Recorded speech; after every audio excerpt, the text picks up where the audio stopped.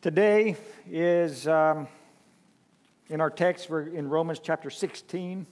So this will be the last of the book of Romans before we move into a different study, a different series altogether. So it's 20-some verses, 27 verses in the book of Romans. And the first 16, I'm not going to cover verse by verse, and it's also full of names, and it's really hard to pronounce, so I've asked one of the young people to read that for me. So, Brother Noel, I think you're up, so come on up for the reading. Sorry about that. You'll be fine. Good morning, church. So as Pastor Ken said, I'll be reading from verses 1 to 15. Would you all stand with me?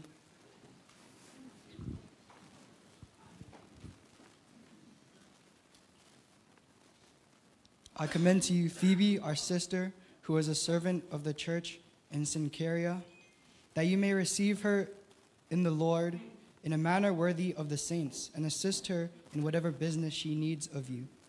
For indeed, she has also been a helper of many, and of myself also.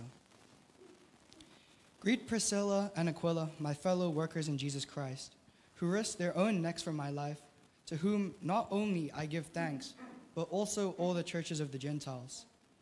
Likewise, greet the church that is in their house. Greet my brother Epanetus, who is the first fruits of Achaia to Christ. Greet Mary, who labored much for us. Greet Andronicus and Junia, my countrymen and my fellow prisoners, who are of note among the apostles, who were also in Christ before me. Greet Amplias, my beloved in the Lord.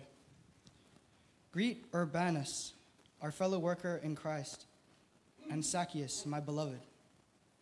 Greet Apelles, approved in Christ. Greet those who are in the household of Aristobulus.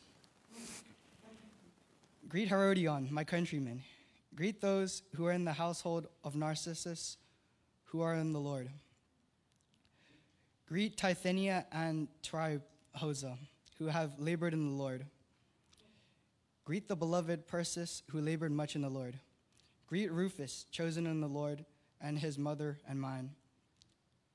Greet Asyncritus, Philegon, Hermas, Patrobas, Hermes, and brethren who are also with them. Greet Philologus and Julia, Nereus, and his sister Olympus, and all the saints who are with them. Thank you. You may be seated. Thank you, Noel.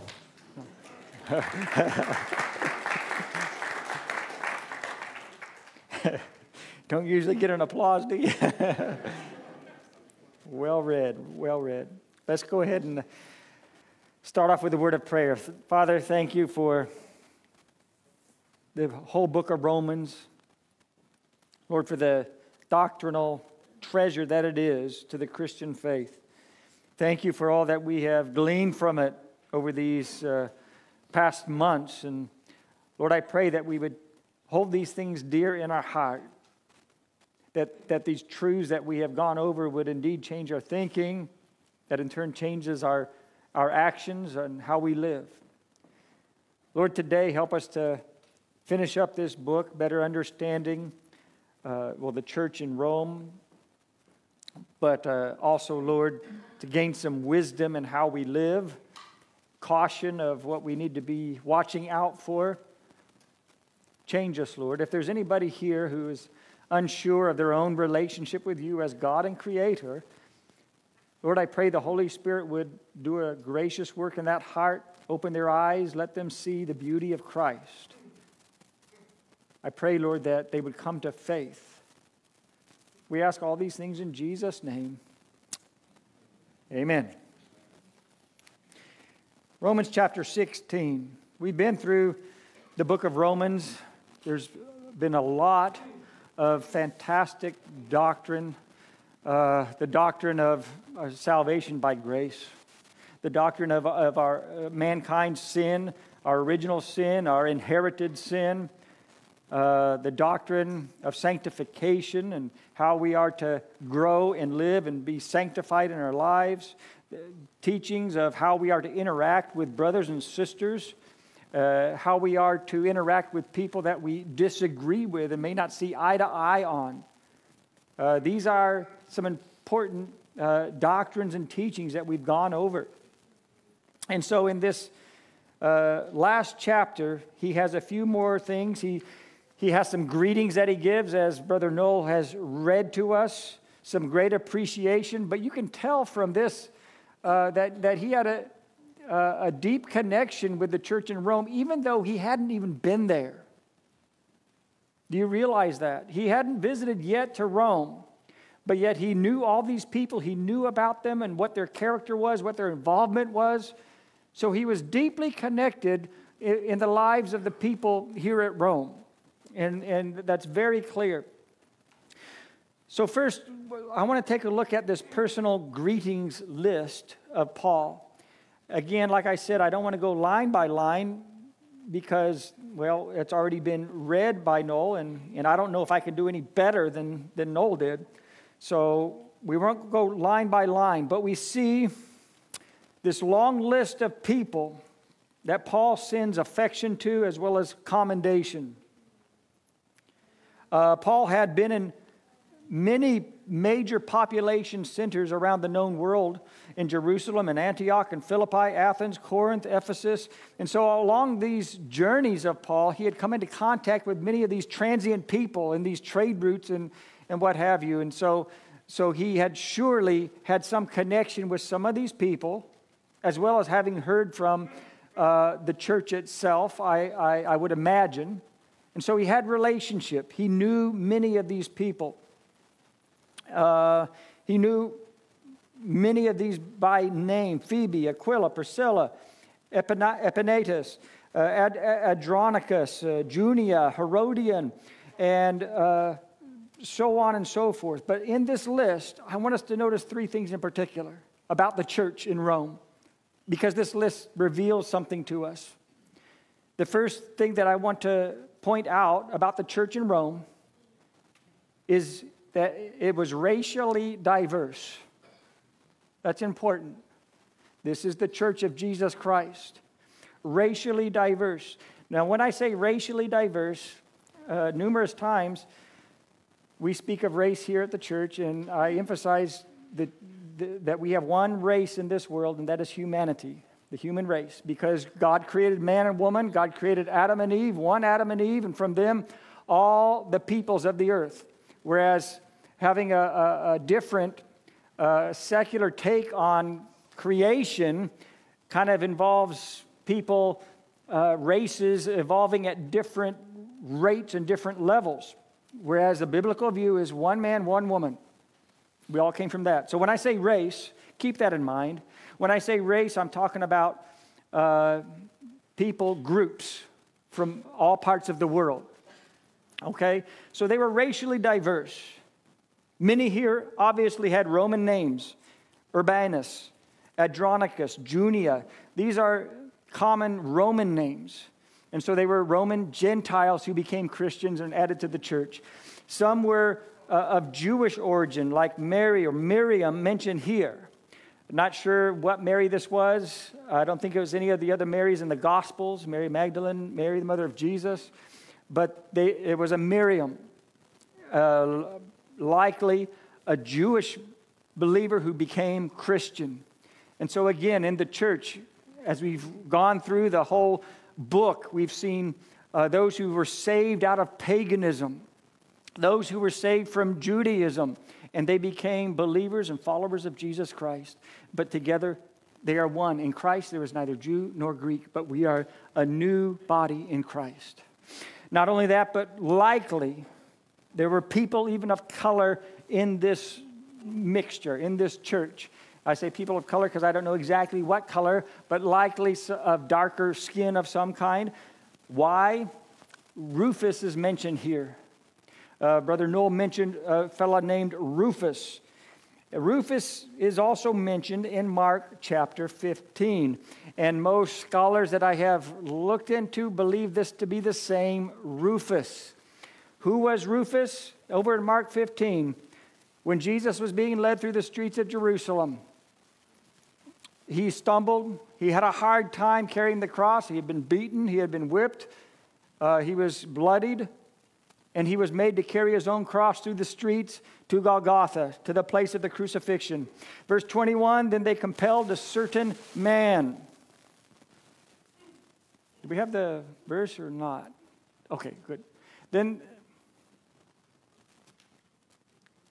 nope. We're on Mark chapter 15. Do we have Mark 15?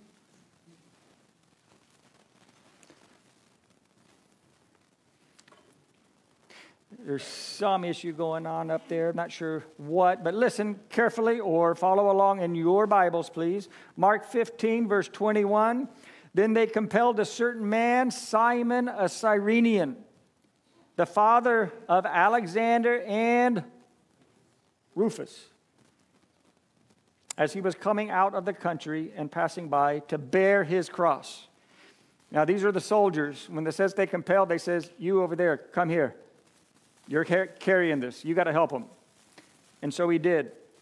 Again, the common consensus here is that Simon, a Cyrenian, an area in northern Africa, would likely have been a darker-skinned man. Tradition states, and when I say tradition, we're talking about extra-biblical writings, early church fathers. But tradition states, it's not in the Scripture, that his two sons, these men, Alexander and Rufus, became Christian missionaries later in life. Did they not? Not sure. But we believe that Romans 16, this is that Rufus, the son of Simon, the Cyrenian, who carried the cross of Christ. Rufus likely being a darker-skinned man too. What we have here is a very mixed church. This is IBC of Rome. This is the International Baptist Church of Rome. It's a good thing to see. This is, I believe, the way God, the way Christ intended for his church to be. I've mentioned this statement before. I believe it was, I know it was Martin Luther King Jr. And later, President Obama had referred to this. But Martin Luther King Jr., who stated that the most segregated time in the U.S. is at 11 o'clock a.m. on Sunday mornings.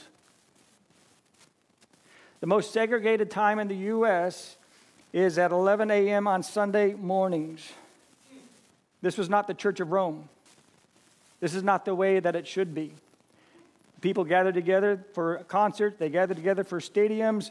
But when it comes time for church, in many places, I'm talking about across the U.S. in particular, but in many places, when it comes time for church, let's keep ourselves separated. My friends, that's a shame. Over the years, even here at IBC, there's been times where people come and they say, shouldn't we start an afternoon church for Asian or Chinese? Shouldn't we start an afternoon church for people from Hong Kong, or shouldn't we start one for South Africans, or shouldn't we start one for Filipinos? And we've had suggestions along these lines, and our desire, now we know there's times when we need language spoken in a particular language for people to understand. I'd rather have people understand the gospel than sit and not get a thing out of it. But our desire as a church has always been, let's keep the church together as best we can, as one body in Christ. And we'll work as best we can to help people understand what is being taught, what is being said. That's been our desire.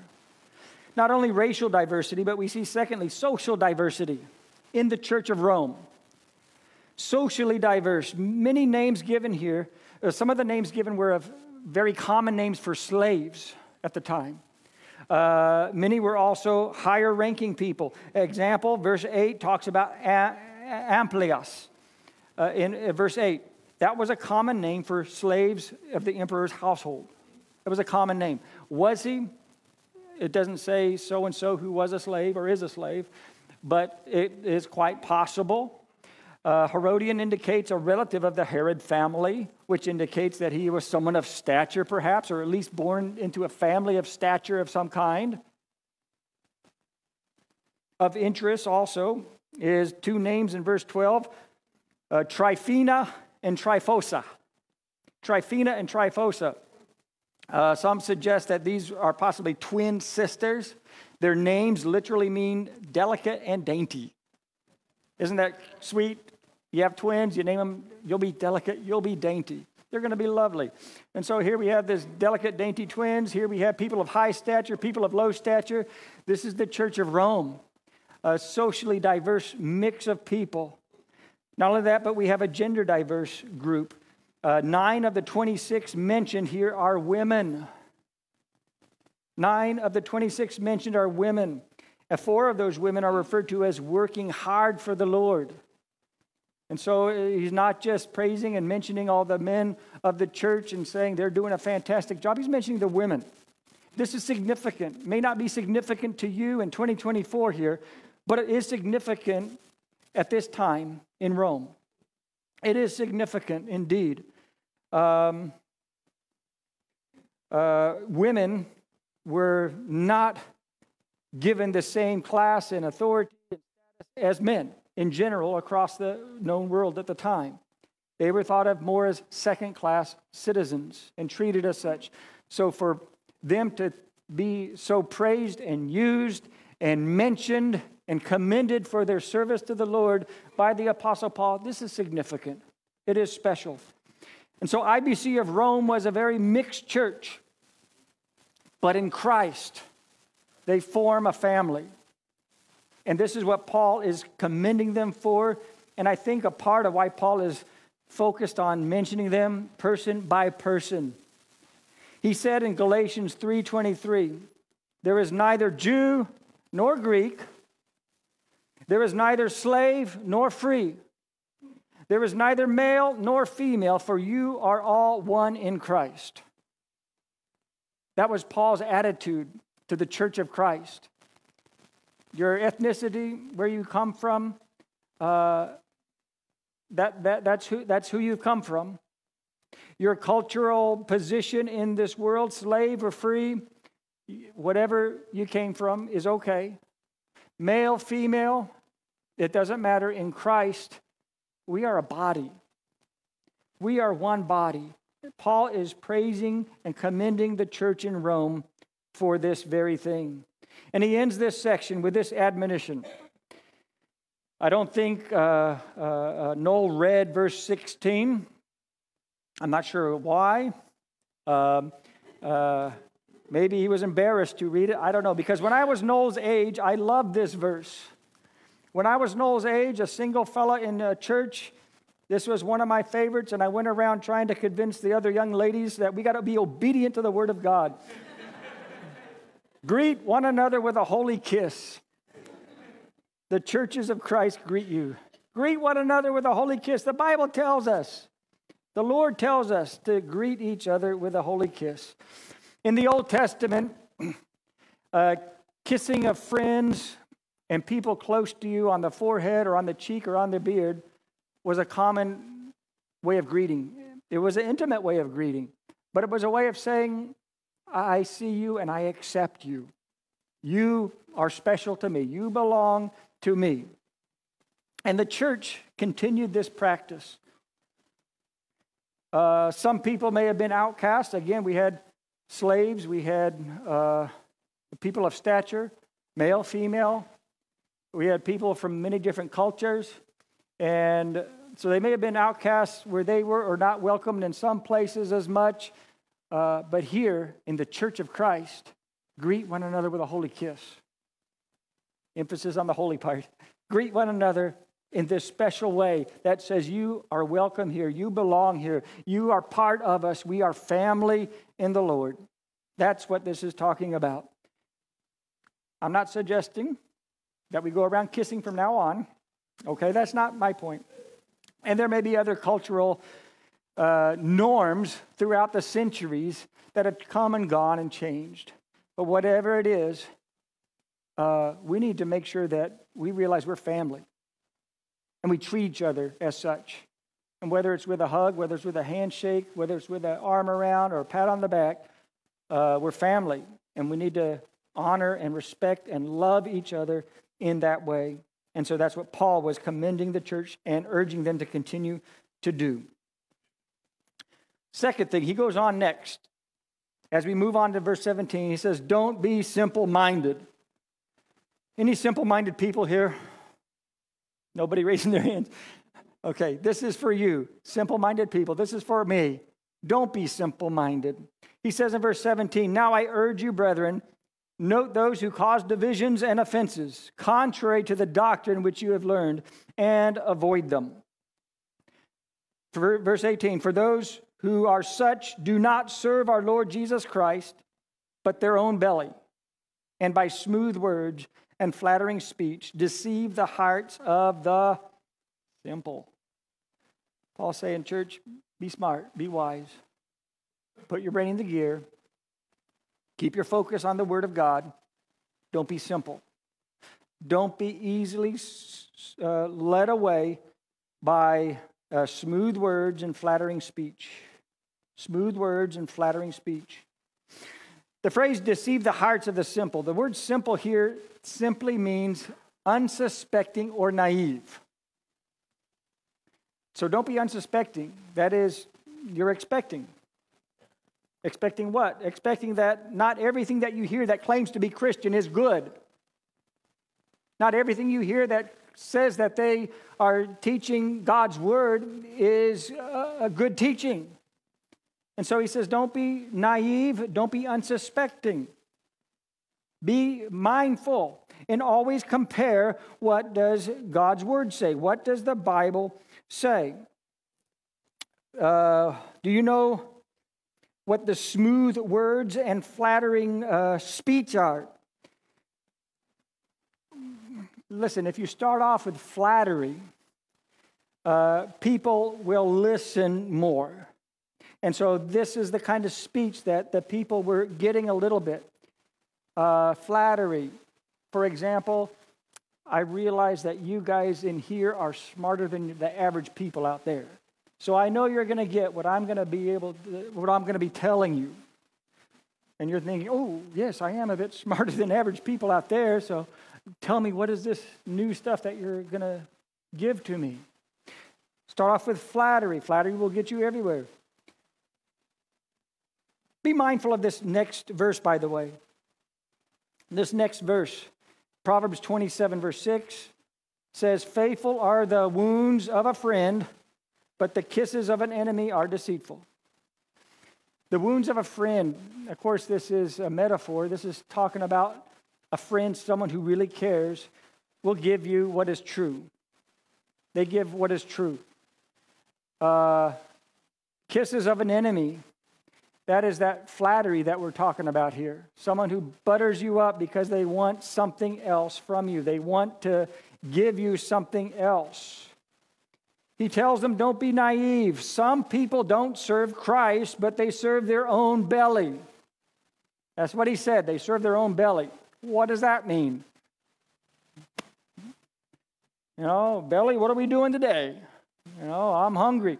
What this is talking about is a fleshly desire. That's another way of putting it. So serving your own belly is metaphorical for your fleshly desires. The very immediate context would be, I'm hungry, therefore I need to eat something. Okay, that's the fleshly desire. My belly is saying it's time to eat. I don't have time for anything else. Where's the food? It's being led around by the flesh as opposed to the spirit. That means those serving their own fleshly desires. Could be varied what these desires are. Some could be out for money. Some could be out to be famous. Others just like the feeling of being important. Someone's listening to me. I'm important. What I say matters. But this is different than serving in the Spirit. Paul was wanting them to realize the difference here, not be gullible, not be naive, realize there are some out serving their own bellies, living and ministering and working in the flesh. So just know this. Not every teacher, preacher that you might come across is going to be helpful. Just know that's a good starting place to wisdom. It frustrates me at times when I hear Christians not exercise that kind of discernment, that just because something sounds interesting or they have a higher degree than you do, or they must know what they're talking about. Just know that doesn't always add up. It doesn't always mean that's the case. Sometimes they may speak smooth, like Paul says, smooth speakers. That means it's hard to argue with them. You may not be able to. They may come across a lot more intellectual than you, a lot more intelligently than you. And it's hard to argue with that. They're smooth. But is it Scripture? Is it biblical? Is it right? If you're not sure, and hopefully at times as you're growing, as you are being grounded in the Word of God, you might hear something and there's a little bit of a red flag that might go off. Pay attention at least to the red flag and maybe ask a mature brother or sister in Christ, or ask one of your church leaders, what do you think about this? That's okay. We all get to those places as well. Ask for help. I spoke with a lady years ago, telling me how much Jesus had helped her in her life, and I thought, great. He's amazing. Without Christ, I'd be lost.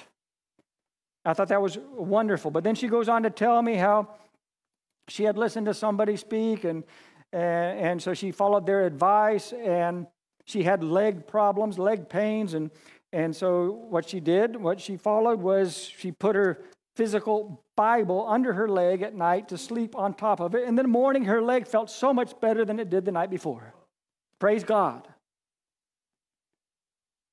Guys, that's bad theology. Okay? That's Christian hocus pocus and Christian witchcraft. And there's too much of that kind of stuff out there, though.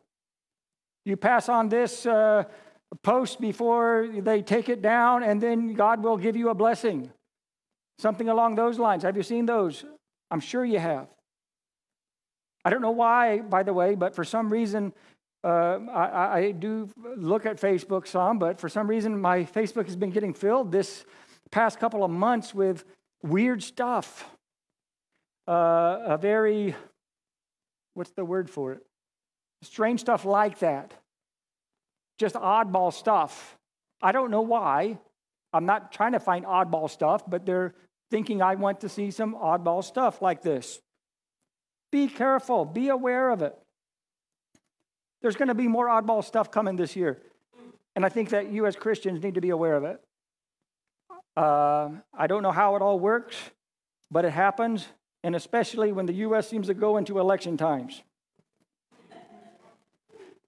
4 years ago was a nightmare. Not just because of the carry-on and nonsense, but because Christians were jumping on all kinds of weird rabbit holes on social media. So be aware of it. It's going to come. It's okay. It doesn't have to just throw your faith out the window. But be aware, be mindful, and say, wait a second, is this biblical? If you're not sure, if there's just red flags, ask somebody. Get some help on it. Find out more. Ask a brother or sister who can help you in it. Oh, don't use your Bible like that either. It's not a bandage. Read your Bible. Study the Word of God. Okay? Put it in your heart, not literally, but that means know what it says and memorize it. Oh, where are we going here? Smooth talk. Be aware of things. Others have heard that some of the reason for any sickness or for any attitudes or for any pains or problems, illness, disease, that it must be because there's a demon that needs to be delivered. They call them deliverance ministries. It's a pretty big thing. Be careful. listen, I've known some people that go down this path. We believe in angels, we believe demons, we believe in spiritual warfare, but the Bible tells us how to handle that spiritual warfare. And it's not through constant confrontation or constant looking around the house to see if there's something that has a demon in it that you need to cast out. Taking on the armor of God, staying close to God, walking with God, not being conformed to this world, but being transformed by the renewing of your mind. Then you'll be able to stand. You'll know what the good and perfect will of God is. This is how God wants Christians to live. Some people think that having the favor of God on you means things like He will open up front row parking at the mall when you go shopping, or that God never wants you to experience sickness, or that God wants to give you a bigger house than you ever imagined possible, or that God wants you to always have plenty of money. And these are things, these are smooth talk, but it's not consistent with good biblical exegesis, biblical study. What does the Word of God have to say? Be like the Bereans in the Bible, in the book of Acts 17. They're commended. Paul writes in verse 10 of Acts 17, "Then the brethren immediately sent Paul and Silas away by night to Berea. When they arrived, they went to the synagogue of the Jews. These were more fair-minded than those in Thessalonica, in that they received the word with all readiness. They listened to what they had to say and searched the Scriptures daily to find out what these things, whether these things were so." They searched the Scriptures. They said, "Oh, that sounds interesting. That sounds good." And then they went home and searched the Scriptures to see if it adds up, to see if it's correct. Is it biblical? Is it right? And you need to do that. Do that here. I would be tickled if you went home and searched the Scriptures. Don't take what I say for granted or as absolute unless it agrees and confirms with Scripture. I've said before, my authority as a speaker, as a preacher, as a pastor, isn't in my degrees. It's not in my speech, my ability to speak. My authority that I have is the Word of God. And where I stray from the Word of God, I'm straying from authority. That's my authority. And so, is what I say a biblical focus, biblical minded? They didn't have YouTube back then. Praise the Lord. They didn't have YouTube. But apparently they had something. They had people coming in to the church, and the smooth talkers, the flattery speakers, they were coming in doing the same kind of thing. Same kind of thing as YouTube does. You get on, you see something, and maybe it's a bit out there and weird. And next thing you know, you see a whole bunch of new videos that are out there and weird too. And you jump on those, and then it gets deeper and deeper. Be mindful. Think. Be careful of that kind of stuff. Don't be simple-minded, unaware, gullible, naive. But now this. Number 3, be simple-minded. Oh. After all that, we go back to saying, now be simple-minded. Paul's clever, though. I think Paul is clever in his use of words. The actual Greek words here that he uses for simple both times here, they're translated simple in English, but they were actually different, slightly different. They were similar, they were related, but they were different. He says in verse 19, "For your obedience has become known to all." Again, he started off chapter 1 with this. The whole world has heard about you, your faith, your obedience to the gospel. He says, "Your obedience has become known to all. Therefore, I am glad on your behalf. But I want you to be wise in what is good and simple concerning evil." Simple. That word simple. We are to be wise, intelligent. Think about what is good. We are to be simple-minded, however, concerning what? Evil. Be simple when it comes to evil. When I think of someone who's simple-minded concerning evil, this is not a bad thing. This is something that Paul is saying, this is good. But when I think of someone simple-minded concerning evil, the picture that comes to my mind is a fella in the Old Testament named Joseph. You know the story of Joseph. He was sold as a slave by his lovely brothers. They sold him off, and he ended up in Egypt in Potiphar's household as a servant. Potiphar's wife took a liking to young Joseph, thought he was handsome, was interested in him. She kept, coming on to him. And he kept saying, no, I serve my master. That would be unfaithful. That would be wrong. And so he kept doing that.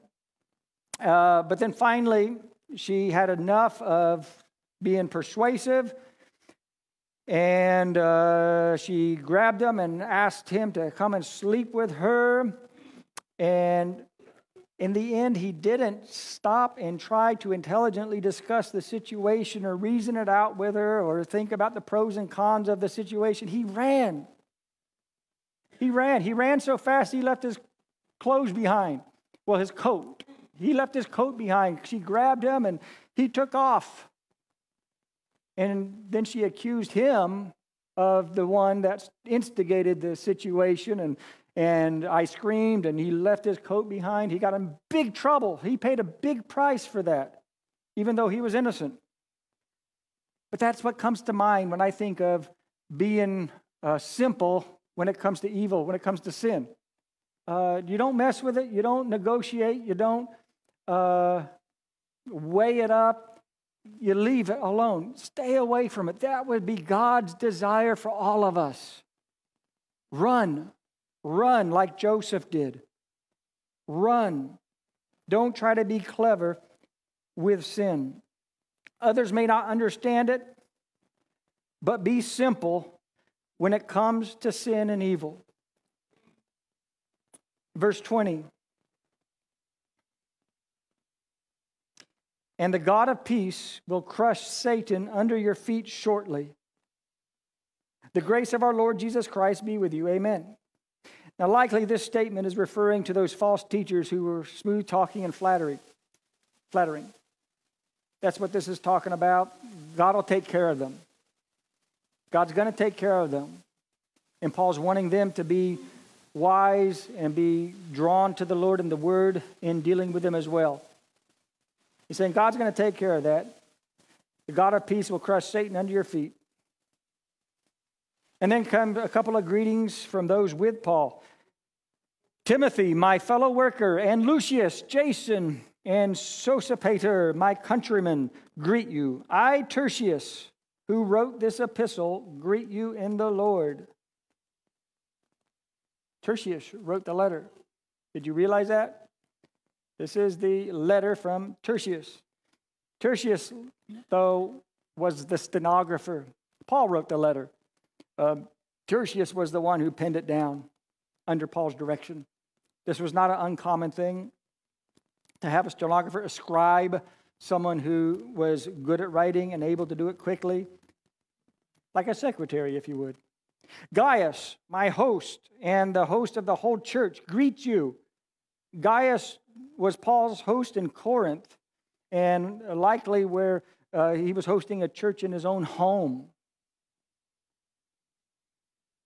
Erastus, the treasurer of the city, greets you.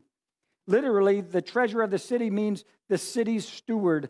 Exactly what this was, it was a position.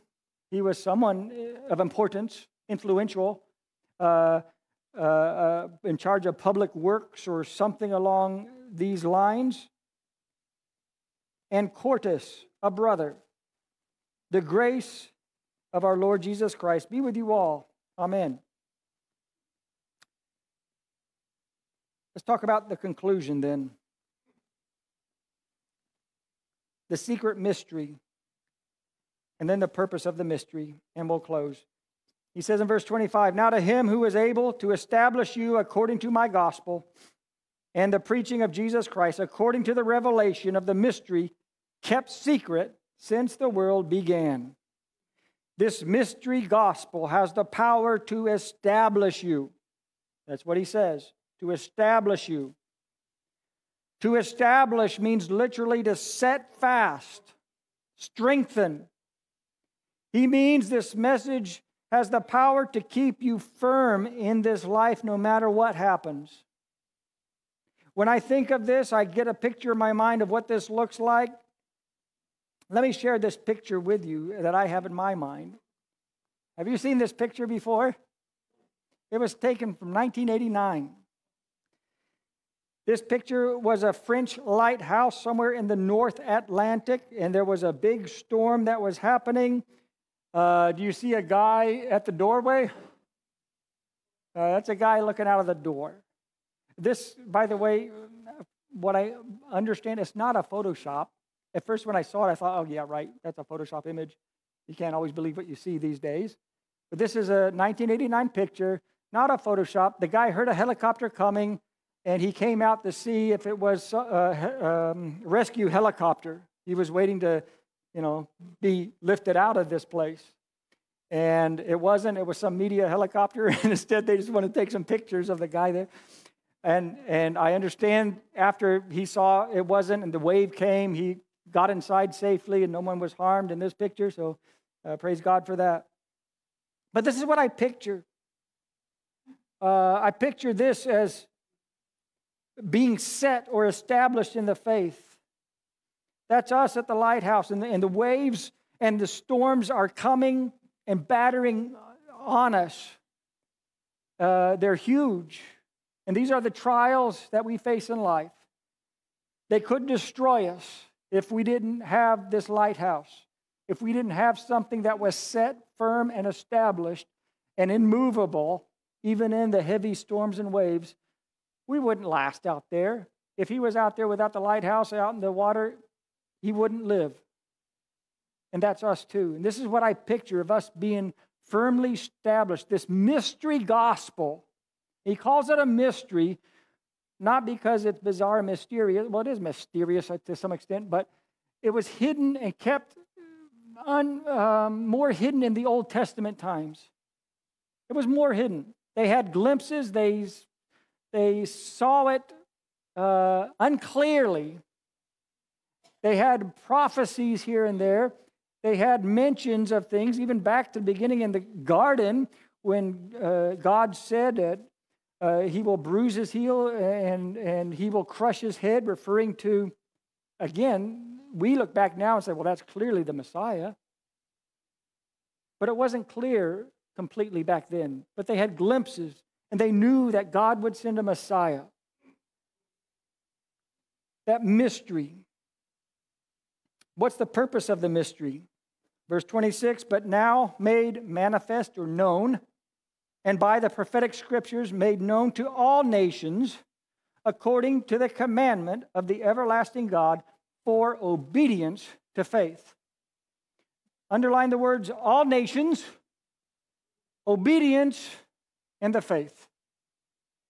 God desired all nations to believe and to obey. That was God's desire. From the beginning, God's promise to Abraham, in you, Abraham, all nations will be blessed. And that was his intent from the very beginning. All nations to believe and obey. I grew up singing an old song called Trust and Obey. When we walk with the Lord in the light of his word, what a glory he sheds on our way. When we do his good will, he abides with us still and with all who will trust and obey. Remember the song? Trust and obey. For there's no other way to be happy in Jesus but to trust and obey. That's the calling here. That's God's desire for all nations. And he closes with verse 27, to God alone wise be glory through Jesus Christ forever. Amen. Would you stand with me, please?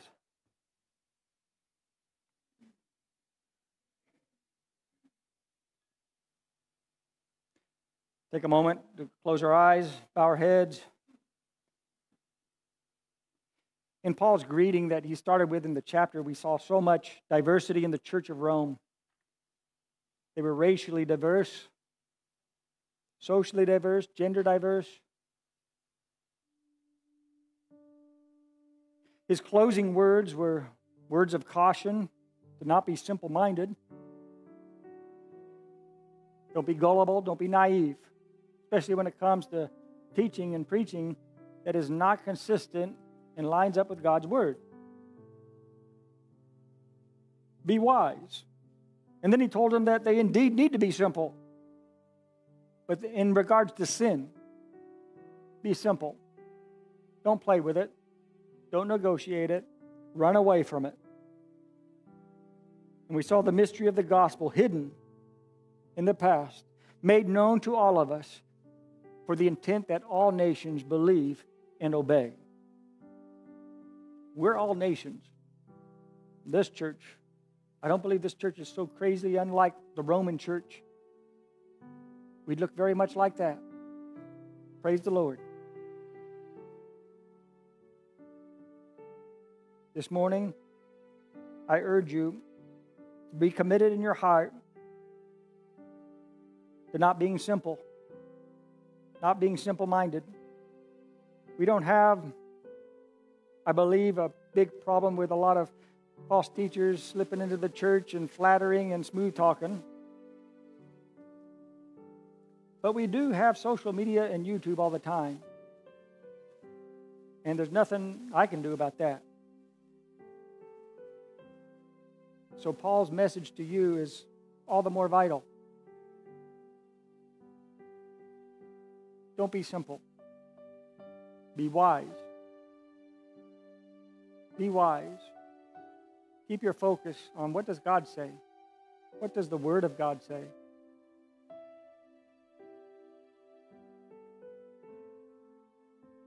And would you make it your commitment today to be simple when it comes to sin? Run from it. Sin weighs you down. It destroys your testimony. It destroys your witness. It destroys your credibility. Run from sin. Father in heaven, I thank you for your word to us all through Romans. It's been a fantastic journey, a doctrinal journey, a practical journey. And today, Father, as we see the kind of church that Rome was, we see ourselves in many ways in the diversity, and we rejoice in it because we are one in Christ. There is not Jew or Gentile, slave or free, male or female, but in Christ we are indeed one body. Thank you, Lord. But Lord, help us to not be simple-minded when it comes to false and wrong teaching and wrong things, but to be people of truth at all times. Help us, Lord, though, to be very simple when it comes to sin and not negotiate, not discuss it, but to run from sin in life. To keep ourselves spotless and pure, to be useful vessels for your work. Lord, thank you for the gospel, hidden in the past, made manifest to all, for the purpose that all nations should obey, should believe. Help us, Lord, to proclaim this gospel to all around us. Still, in Jesus' name, amen. Take a seat, please.